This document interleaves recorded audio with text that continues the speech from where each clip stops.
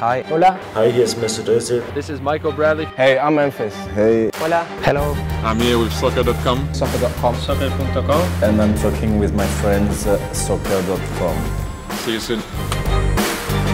What's up, guys? Josh from soccerreviewsforyou.com, and it is that time of the month again. What's in my soccer bag for April 2017. Now, I know you guys enjoy the What's in My Soccer Bag series. If you do, be sure to support the video with a like. And I see a lot of you guys commenting, asking for budget variations of What's in My Bag. I've done a few in the past, but they were a long time ago. I just wanted to let you guys know that I have more on the way very, very soon. So stay tuned to the channel, subscribe if you aren't already so you don't miss them. And again, if you enjoy this series, support it with a like. With that said, what this series is all about, for those that don't know, is highlighting all of the best products that I found myself using throughout the previous month. Not necessarily all at the same time, but a compilation of products that I fill up a soccer bag with. This includes apparel, equipment, as well as footwear. I tell you what I like, I tell you about each individual item and why I picked it. And of course, all of these items you can purchase for yourself by clicking the very first link down below in the description. That'll take you to the monthly What's in My Soccer Bag page,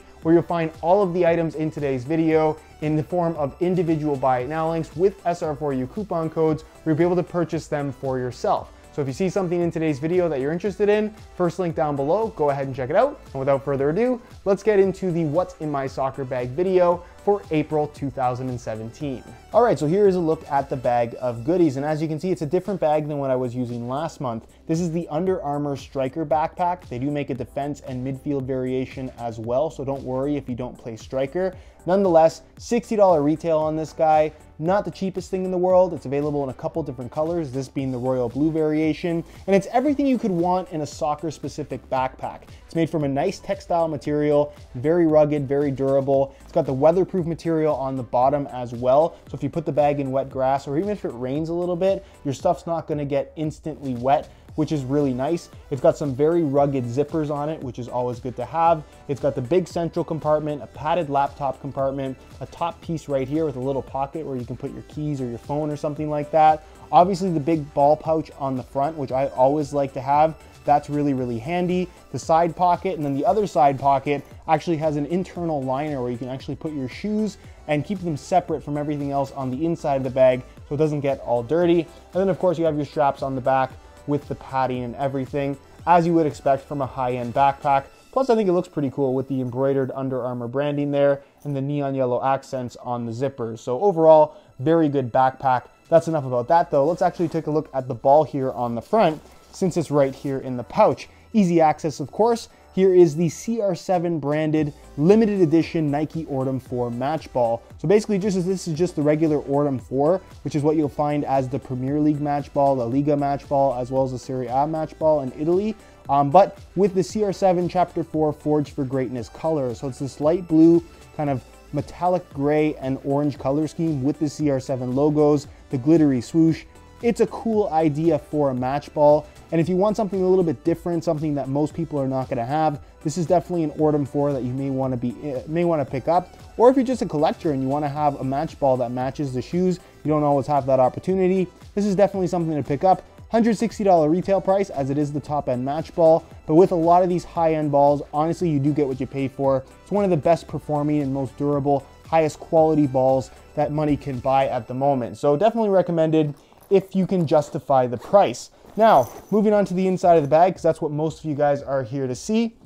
We have an item that I've been using for, I want to say about 2 years now consistently. These are Storelli Body Shield slider shorts. And what's great about these is they're compression shorts, which I always like to play in. And pretty much compression shorts all feel very similar. If you're buying the $30 to $40 variations, they're pretty well the same no matter what brand you go with. What's great about these, they are a little bit more expensive at $54, but you get pour-on foam inserts down the side of either leg, which provides a lot of extra protection that you wouldn't normally have, with the amount of protection being something that you don't feel or see while you're wearing them, but you definitely do appreciate it, especially if you're playing on artificial grass or a really hard field and you do some sliding. This is something that's going to save the sides of your leg from really bad scrapes and stuff like that. Plus, if you take bumps to the side of the leg, which you frequently do when playing, soccer is a contact sport after all, having that little bit of extra protection really does its job in terms of just taking the edge off a lot of these minor impact injuries, if you will, bruises, dead leg, Charlie horse, whatever you want to call it. This little bit of extra padding makes a big difference. So if you're looking for some really good soccer-specific compression shorts, I can very strongly recommend those. As far as a training top is concerned, I went with this guy right here, which is also CR7, but not actually CR7 branded. This is the CR7 Nike Squad Top. Retail price on this guy is $60 US. And the reason why I say it's CR7 but not CR7 branded is it's part of the CR7 Chapter 4 collection of apparel, in that it has, of course, coloring. The blue is obviously not quite the same as the shoe, but it's a nice blue color, and then it fades to black at the bottom. Then you have the orange accents on the shoulder running down the sleeve. And then the back of the shirt is just an open mesh material, which is really nice, super lightweight, very breathable. The shirt fits really nicely, but you're not gonna find any CR7 logos on the shirt at all, inside or out, which is really interesting. All you'll find pretty much is the silver Nike swoosh there on the right side of the shirt. Other than that, it's just a good looking training top. Again, fairly pricey at $60, but I think it looks good, it feels good, and you can wear it casually as well because it does look the part and the quality is definitely there. So I'll move that over to the side and I'll move on to the next item, which is the most expensive shorts that you can buy, but I really, really like these. These are the Nike Strike Aeroswift training shorts. Retail on these guys is $75 US, which is very expensive, but you can get older colorway variations on sale for around $50 to $45, depending on how marked down they are. But what's great about these is this Aeroswift material that they incorporate is super thin and super, super stretchy. This is actually the newer variation, so they have actually made the shorts slightly thicker than they used to be. But this material is unbelievable. It's a little bit more fitted than what you would normally find. And if you watch any of the Nike clubs on TV, so for example, Barcelona, these are the actual shorts that the players are wearing in game. So that's partially why they are so expensive. If it were the authentic shorts, they would retail for even more because of the club branding. But really nice material. The seams are all elasticated as well. And again, the shorts just move so nicely with you. Not to say that regular soccer shorts are restrictive, but when you wear these, it almost feels like you're not wearing anything at all, which I think is the main appeal. Obviously very expensive. You don't need these shorts for $75, but if you can justify them, I really think that they're the best training shorts that I've personally ever worn. Moving on though, we have a training top for slightly colder weather, which is still around, or was still around last month. This is the Adidas Tango Future training top. So this is technically part of the Adidas Tango kind of street soccer type collection. And as you can see, it's a really nice gray color with the black and this kind of teal green, the Adidas equipment color accent right here on the top. And what's interesting about this is the bottom half is just a regular kind of thin training top type material. And then the top part is almost like a textile. It almost seems like it would be windbreaker based on how it looks, but it is more of a cloth type material. So it's not actually weatherproof or anything like that. And then of course it transitions back into the regular material at the sleeves. It's got the thumb slots, which I think is really cool. And then coming up to the front, it's a quarter zip training top, which is interesting with the built-in hood. And then this interesting kind of old school type collar there that just gives it this very modern yet retro look to it. I just think it's a very cool looking training top. You have the carbon fiber detailing within the Adidas stripes going over the shoulder. And then on the back, it is actually ventilated as well. And it has a zipper so you can actually fold the shirt into itself and it ends up being a little bag, which is really cool. Retail on this guy is $70 US, which honestly is not too bad considering the quality.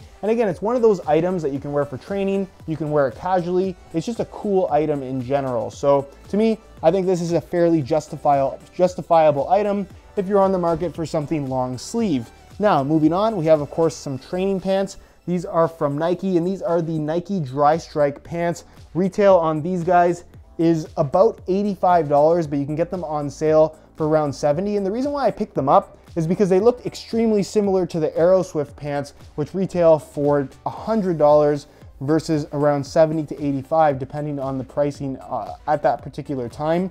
And basically they're the same thing. I would say in comparison to Aeroswift, the main difference here is that the material of the pants is a little bit thicker, so they're gonna provide a little bit more warmth, but it's very, very stretchy material. That's kind of the main difference if you're comparing these to Tiro pants from Adidas, which are really, really popular. It's got the elasticated seams here on the side. It's got zipper pockets. It's got the really nice waistband that's breathable and very elasticated as well. But unlike Tiro pants, and this is something that I actually prefer, it's tapered pants, of course, but there's no zipper there. So technically you have to take your shoes off to put them on. or to take them off. But I like the fact that there's no zipper just because it fits a little bit tighter. It's got this elasticated material around the back of the calf, and you don't have the bulk of the zipper either. I always manage to hit the ball on the side of my ankle exactly where the zipper is, and that can be an unnecessarily painful thing. Plus, I think they look pretty cool, this being the gray and black colorway variation. So those, highly recommended. Again, if you're on the market for some higher end, more expensive training pants. As far as training socks go, very important piece of equipment. A lot of people don't realize how important socks are. These are the Nike Grip socks, and this is actually a slightly newer variation as well. They tweaked it ever so slightly in that the material to me just feels slightly tighter knit. I wouldn't say it's a big difference in quality. The price has not changed. They're still $27.99 for the crew sock length. Obviously available in a couple different colors, this being the royal blue. And essentially what Nike Grip socks are is on the base of the foot, this gray and black material that you see right here is kind of like a silicone-based yarn, if that makes any sense. It has a slightly rubberized texturing to it. It's very, very subtle, but it does make a difference in terms of allowing your foot to be a little bit more secure on the inside of the shoe. It's a slippage prevention type system, but it still maintains the softness and kind of familiarity of just good quality socks. So if you're comparing this to true socks, those are gonna feel a lot firmer and fairly unique. I would say they're more effective in terms of the amount of grip that they provide, but I definitely feel like Nike Grip socks, while not as effective, they definitely are more comfortable and feel more like normal socks, which I really value. So for me, I prefer these over true socks, but again, they're both very good products, just a little bit different in terms of what they have on offer. Also, I think the new variation does look pretty cool as well. As far as shin guards and shin guards accessories go, I picked up, or I have been using these guys right here. This is an awesome product. These are the Sorelli Body Shield leg sleeve. And what's awesome about this is it's a sleeve. So obviously it's designed to hold your shin guards in place, and with the sleeve aspect to it, it does have a built-in pocket there on the front. So as long as your shin guards fit inside the pocket, they can't fall through the bottom. And the sleeves tend to hold in place quite nicely with the silicone kind of sticky piece on the inside at the top and bottom kind of elasticated rim of the sleeve itself. And then just like the shorts, it does have the added pour-on foam down the side / back of your leg, providing extra protection in a spot that your shin guards quite simply do not cover. These guys retail for $30 US. They hold your shin guards in place, they give you the extra protection, and you don't have to use tape.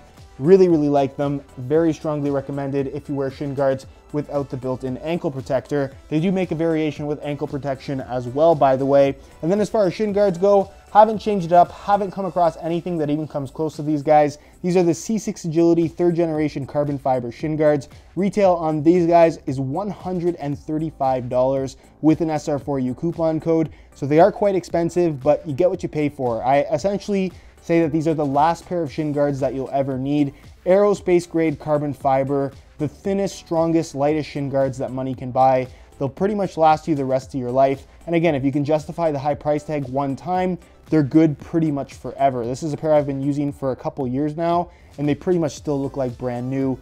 Really high quality. And again, the best of the best in pretty much every category that you can measure a pair of shin guards. And of course, they're available in different sizes and variations of coverage as well. So if you like something bigger, you can have that. If you like something smaller, they make that too. Now, as far as footwear is concerned, we're on to the last items in the bag. Not a whole lot of new stuff this month, but I did find these, I get to try these this last month. This is the AG Pro variation of the Nike Tiempo Legend 6, which is fairly new. For those that don't know, they went from AGR, which featured a different sole plate and stud pattern, and changed it to AG Pro, which is what we have right now. Now, what's interesting about the AG Pro Legend 6 versus the firm ground variation is that this actually weighs less than the firm ground variation by about a full ounce, which is definitely noticeable on a shoe that is close to the 9-ounce weight range in a size 9 US. I made a video on them. I go over all the details, so definitely interesting if you haven't checked it out, but it works extremely well on artificial grass, and you can get away with using it on natural grass as well. It's not too far off the variation you'll get from the firm ground stud pattern, but the studs are a little bit shorter, and obviously the sole plate is much better suited for artificial grass, which is a very abrasive, hard on your shoes type surface. So these are going to be a lot more durable if you play specifically on AG fields. But again, you can get away with using them on regular natural grass as well. Plus, I'm a big fan of the Legend 6. It is my personal favorite boot out of everything out there at the moment. So those are fantastic, very strongly recommended. You can get that AG Pro stud pattern on pretty much everything from Nike at the moment as well. And then we have another Nike boot. This is a new shoe technically. This is the Nike Magista Opus 2 version 2. We finally did get a kind of redesigned variation of the original Opus 2 that a lot of people didn't like the look of and didn't necessarily like the feel of either. I wasn't crazy about both of those two things that I just mentioned, but with this version 2 variation, they pretty much fixed all the problems. They gave us a straight up Kangolite upper with the 3D texturing that mimics something more closely to what you get from the Magista Obra 2 with its Flyknit upper. This does end up feeling a lot different. Obviously, it's a low cut shoe as well, but if you were a fan of the CTR 360 Maestries before it transitioned into Magistas, this is pretty much the closest thing we got or that we have or that's currently available to the previous Nike CTR 360 Maestri 3. So if you really like those, this is definitely one of those shoes that you may want to consider. The Kangolite upper is great. The shoes are comfortable. They fit really nicely. You get the new Magista stud pattern. And again, a definite improvement over the original variation of the Opus 2. That is it for April's What's in My Soccer Bag video. Again, if you saw something that you're interested in,